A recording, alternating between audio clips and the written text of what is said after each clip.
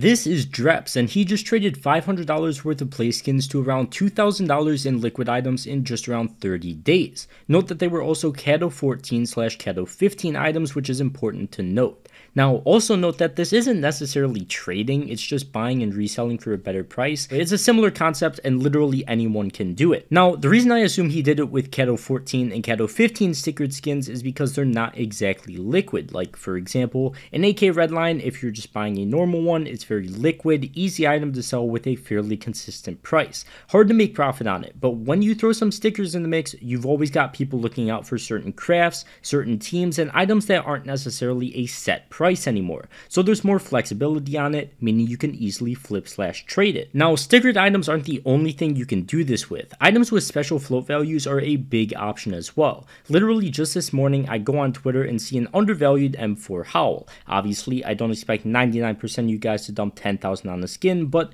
the guy who posted this named _SniperBach actually posts a ton of good deals all the time. For example, this Deagle hand cannon listed for just about $15 cheaper than market price, or this 0.001 gut knife Doppler for just under the normal market price. Just easily flippable items that can add up over time and make you easy money, and you don't need an absurd budget to buy them. But if you don't feel like looking around for snipes and are actually more comfortable with holding for longer periods of time, if you find people selling skins for cash/crypto on Twitter, for example, I bought from Anomaly before, I bought a field tested Dragon Lord for 97% buff. Let's just say he bought it for 90% buff from somebody. He's happy to sell it for 3% cheaper than market price. I'm happy to buy it at that price, and if I can sell that on buff, they only take a 1.5% fee. Obviously, I've held it for many months and made much more money off of it, but you get the point. That's another way to flip as well. And finally, this trade is an actual trade I did on skinsmonkey.com, who have sponsored this video. Although you can see it's not necessarily for profit here, you can number one, sign up with that link at the top of the description for a free $5 bonus, so it would actually be profitable.